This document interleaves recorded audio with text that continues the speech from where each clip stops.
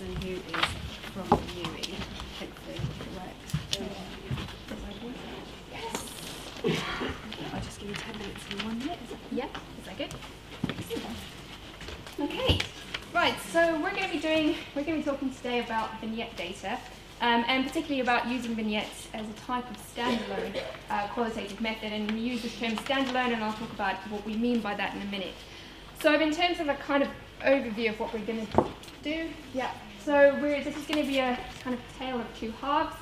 I'm going to do an introduction and do a general kind of overview of some of the issues that relate to the use of standalone vignettes in qualitative research.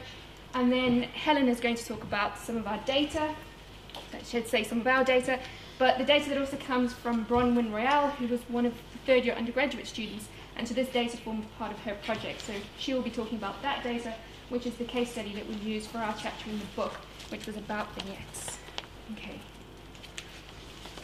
Okay, so when we talk about vignettes in qualitative research, I think it's probably safe to say that vignettes as a research tool are not in any way novel. I think that vignettes are widely used across both social and health science research and have been used since at least the 1950s. So there's lots of different examples of vignette research that you can find out there in the world.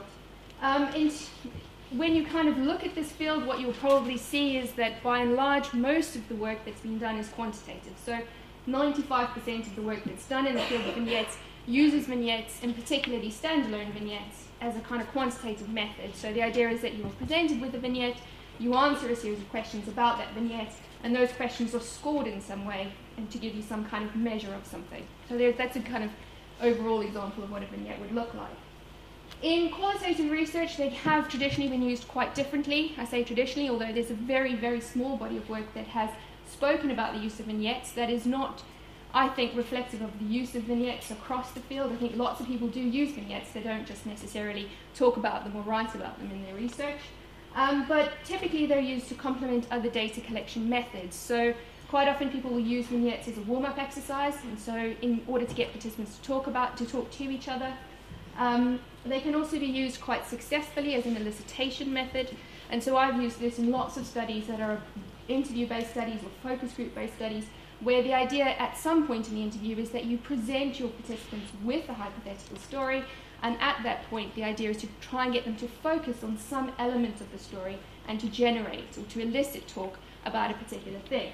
And so we've done this using news stories and also using geographic data with young people, and there's lots of different examples of this.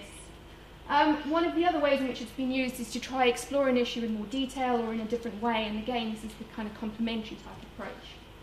What we're going to talk about today is using vignettes as a kind of standalone method, and there isn't, as far as I could find, anything out there about the way in which vignettes could be used in this way in more qualitative terms. So I've used this term standalone method a lot now, and this is what we mean. So this is an example of a vignette.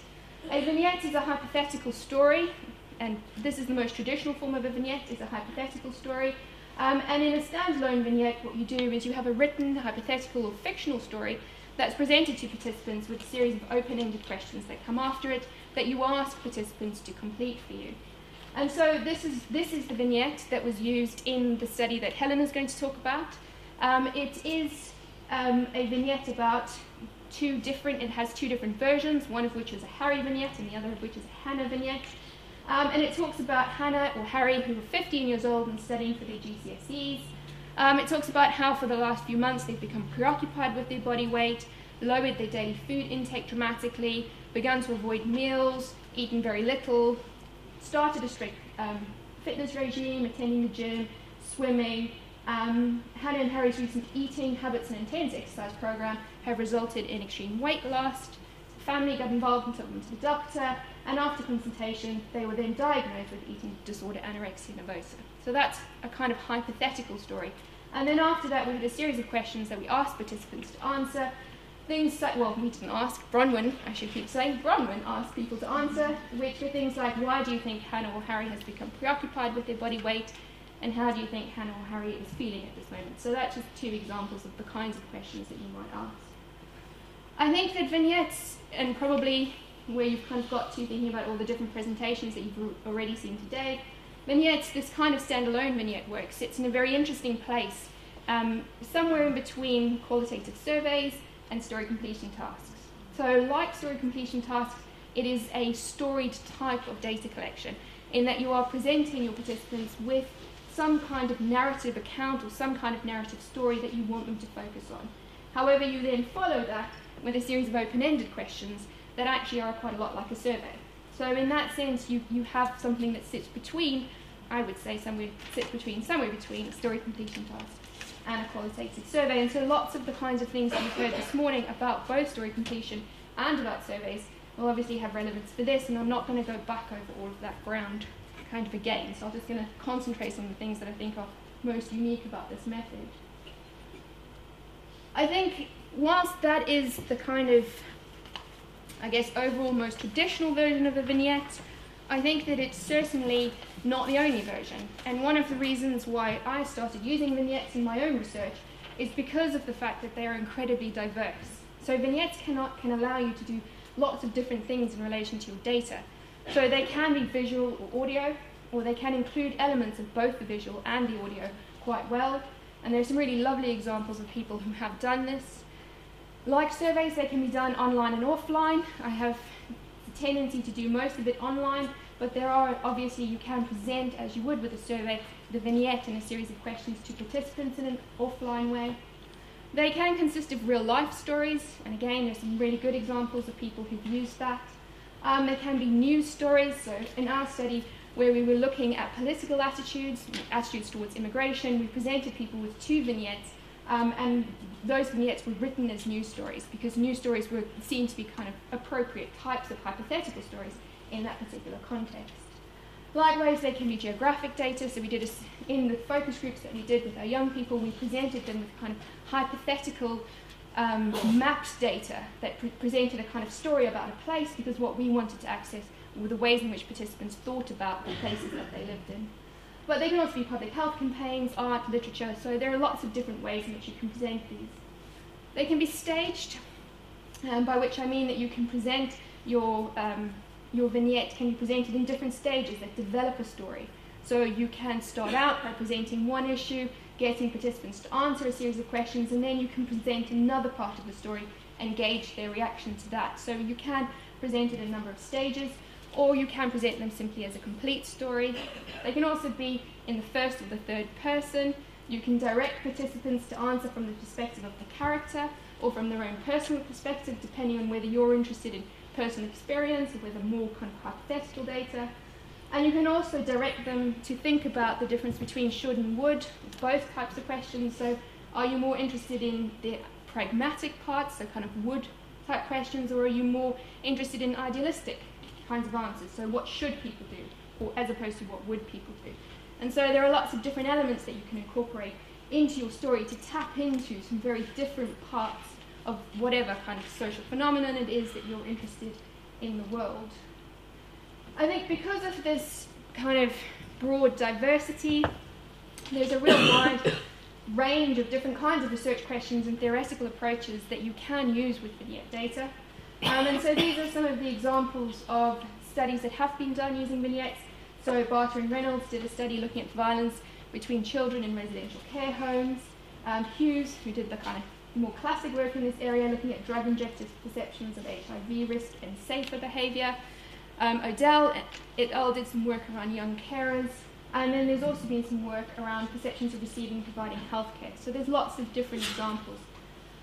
Across this different data, people have taken a number of different theoretical approaches. So some of this is phenomenological, so people who are interested in the kind of experience, in more kind of experiential type data. Odell and his colleagues took a really interesting dialogical approach. So they were interested in what they call multi-voicedness. So they wanted to see how people took on the voices of different characters and then how that worked out in terms of the data, in terms of how people played identities across the data. And we've used, and I'm going to let Helen talk about that, in our data we use social constructionist approach. So I will let Helen talk about that, but again, it can be very useful, as Jenny has already spoken about, and Vic in relation to story completion data. It can be really useful for accessing kind of social constructions about particular social phenomena. Okay. So in terms of why we use vignettes, this isn't obviously a kind of overview of why everyone should use vignettes, but these are some of the reasons why we think vignettes are useful. They provide insight into participants' meanings and interpretations, but that those meanings and interpretations are always grounded in a particular or given context or situation.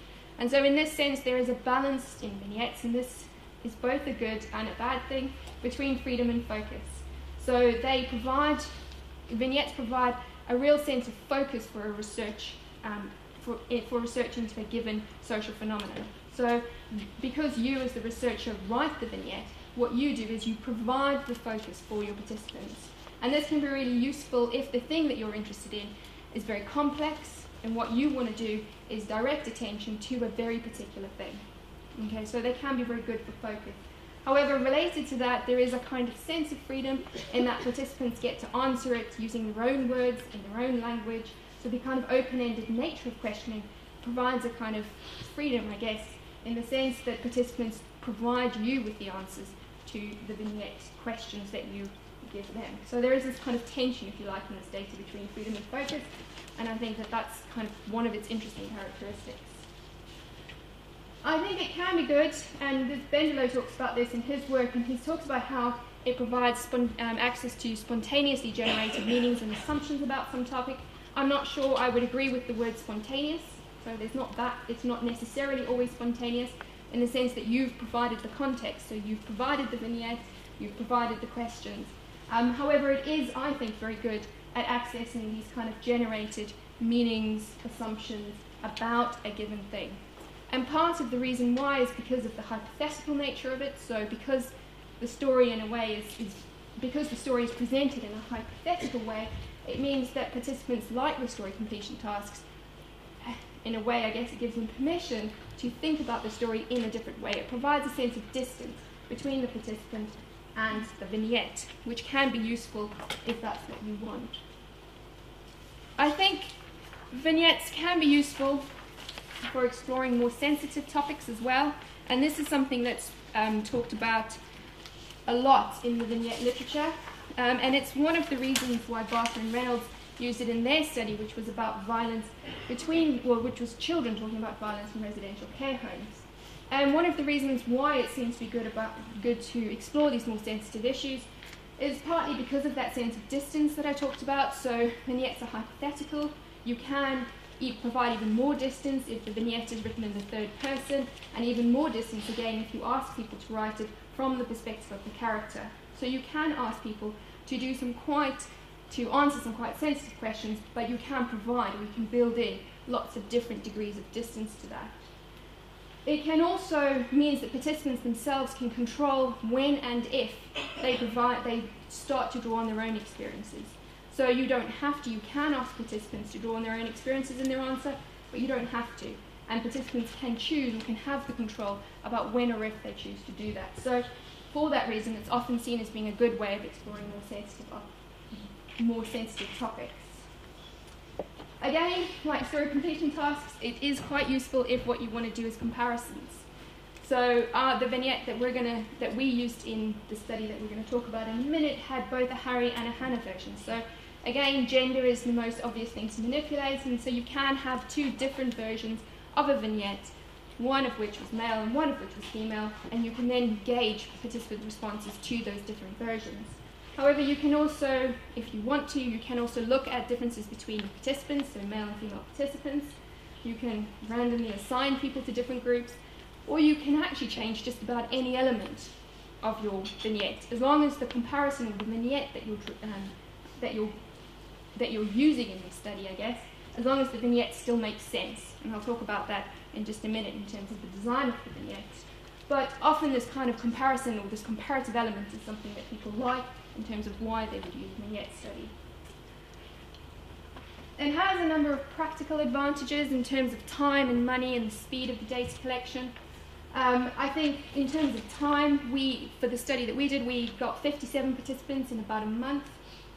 So you can get a reasonable amount of data in a relatively short amount of time. And once the vignette study is out there in the world, then all you're doing is waiting for the data to come back in.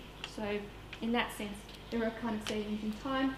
There can be savings in money depending on how you decide to collect your data, and the speed of data collection can be faster than that. It doesn't have to take you a month. So for some bizarre reason, a few years ago, I got into my head the idea that I would put a vignette study onto Amazon's Mechanical Turk, and in 2 hours, we had over 600 responses. So you can collect an astonishing amount of data in a very short amount of time, but again, it depends what you want to do. So again, as with the other people that have spoken today, it really depends on the kind of data that you want to collect. But it can have these practical advantages if that's one thing that you're interested in, if that's something that you want. Okay, in terms of thinking about some design issues, obviously a vignette study is like a qualitative survey. So once you give it out to your participants, it's gone. So it's out there in the world, it's collecting data. You don't have time to come back and to re-look at your vignette. It goes, and then your participants fill it in, and then that's the data that you get. The central design concern of any vignette study is the design of the vignette itself. And so the idea around the vignette is to make something which is meaningful, authentic, and understandable to participants. And as with qualitative surveys, the only way to do that is to pilot. So you have to really pilot and be prepared for the fact that what you want to know is whether or not your vignette makes sense to the people that you're going to be presenting it to. I think that there's not very much that can go wrong with the vignette study, but if something does go wrong, it tends to be in the design of the vignette itself. So the vignette doesn't make sense to people, people don't see it as authentic, they don't see it as meaningful, and so what you get are kind of limited or nonsensical answers out of the data. So that's quite often one of the major problems that happen in a vignette study.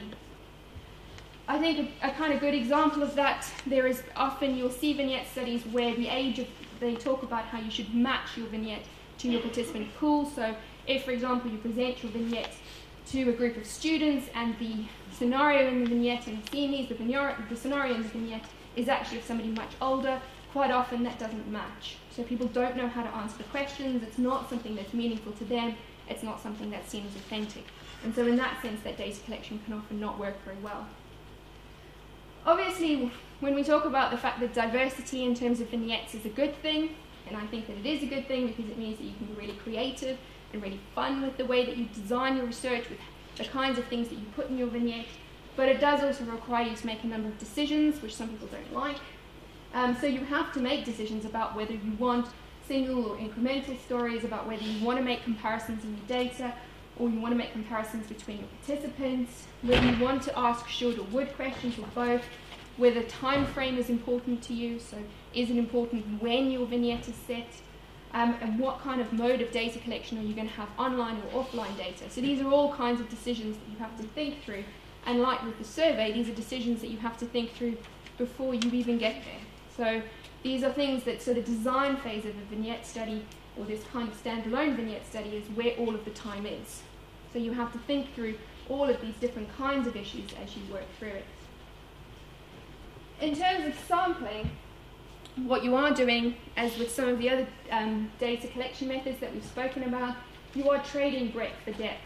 And I think that is not to say that you cannot get in-depth data in a vignette study. You can get some really lovely in-depth, complex and rich data, but by and large what you are doing is in some way trading depth or breadth. And for the kinds of work that I've done using vignettes, that's entirely appropriate, because what I've been trying to look at are kind of much more widely accessible, available meanings, interpretations, assumptions, constructions about some events. So the idea is to go out and to find out something about these in a kind of more breadth way. But because of this, I would say that you need more participants than you would in a traditional interview study, and more participants again if you want to make comparisons.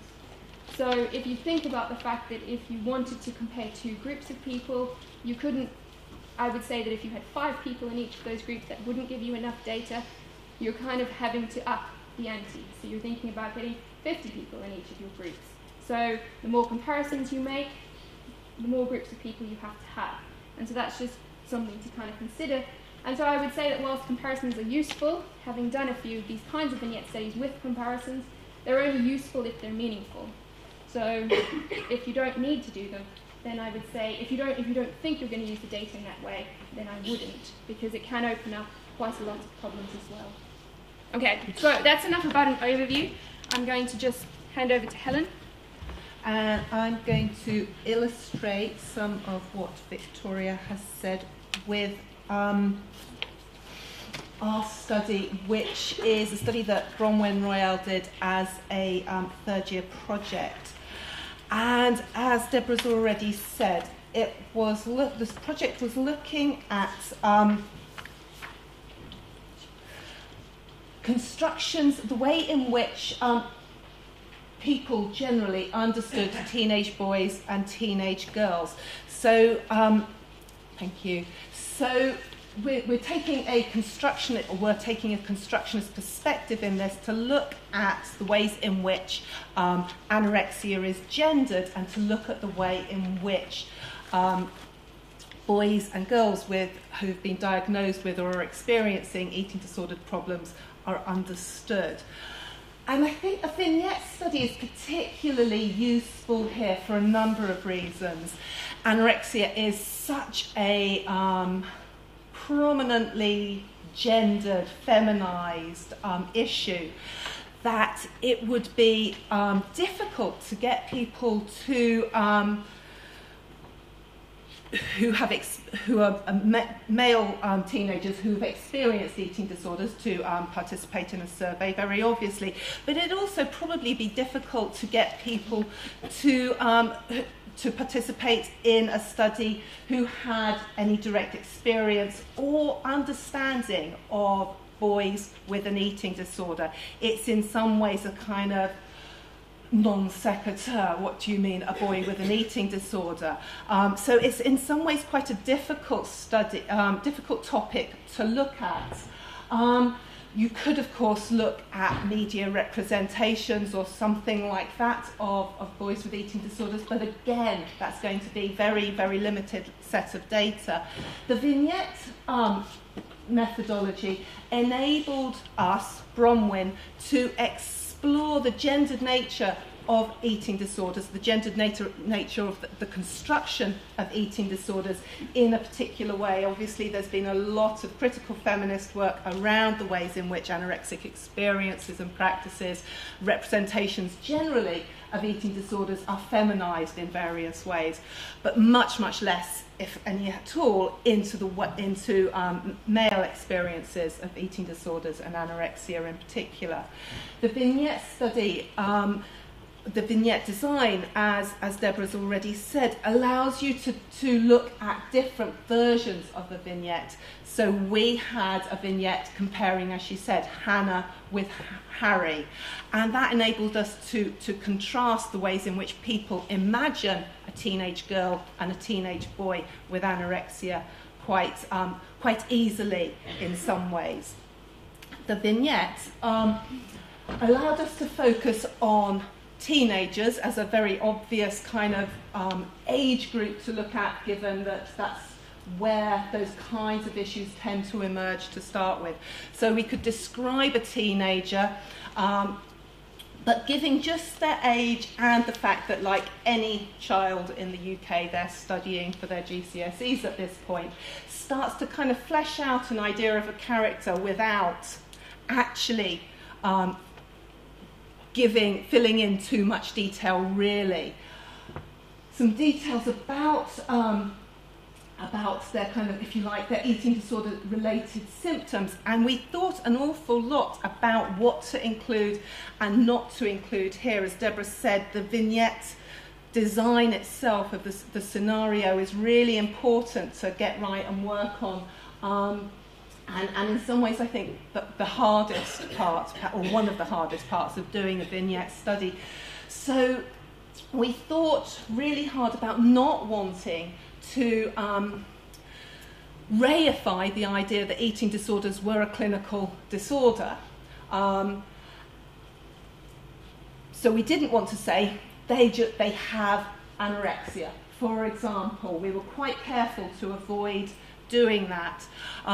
We also wanted to sketch out the kind of things, the kinds of practices that we wanted somebody to be thinking about in describing a teenage girl or boy with eating disorders. So we spent quite a lot of time trying to give enough detail to sketch out what might be a serious problem for a teenage child, but without giving too much information and too much pathologizing information. So very particularly, we decided to introduce a doctor's consultation where the doctor diagnoses the anorexia rather than us saying this is a fact. Interestingly, in the, or perhaps it's not so surprising, but in the responses that people gave, there wasn't really any questioning of whether the eating disorder was a diagnosable clinical entity. That was kind of taken as read. And perhaps we could have kind of thought about opening up that possibility for questioning, put the pathologization in a bit more detail. So I suppose, without wanting to say that that went wrong, I don't think it went wrong, but it might have been something that we could have thought through and perhaps come up with a better solution to. But nevertheless, I think hopefully this vignette illustrates the way in which we kind of got quite a clear focus, but without filling in too much detail, because that's what we want the participants to do, to imagine what Hannah is like and what Harry is like. The other thing that we wanted to do with designing this vignette is to design something where we just put Hannah or Harry. We haven't changed any other details other than Harry, Hannah, his, her, so that we can be quite sure that any differences in responses are around that, rather than something we've altered it for netball rather than football, for example. So we're looking at those constructions, the responses, wanting to get the responses to questions from that vignette. We chose to deliver the vignette and the scenario and questions through an online tool, through Qualtrics.